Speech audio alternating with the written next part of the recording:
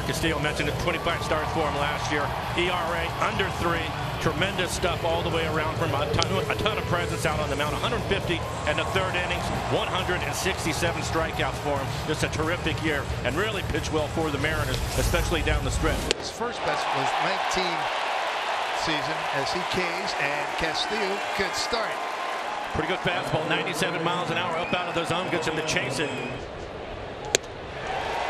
Strikes out in a 2-2, top of the zone, fastball went out.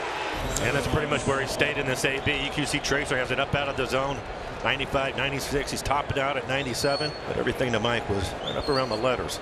Swing and a miss. Straw is gone. Back-to-back strikeouts for Luis, third for the ball game. Yeah, you're seeing the four-seamer at the top of the zone, but he has a really good sinker too. You see that late movement at the bottom of the zone. And a pitch. Swing and a miss, struck him out.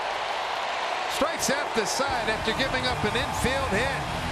La Piedra, yeah, the Rock indeed. He's rolling.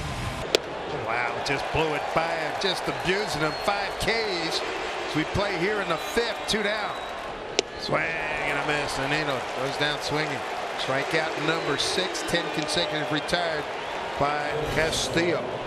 And we've seen this too. He elevates the fastball. It's probably just about belt high. And he's going to, because Julio's going to put that away. 6 strong innings by Luis Castillo.